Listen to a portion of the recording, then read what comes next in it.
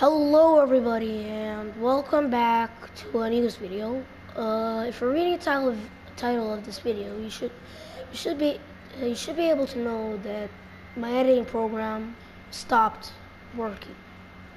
I don't know what happened, but each time I try to open it, just tells me cannot open application, cannot open application.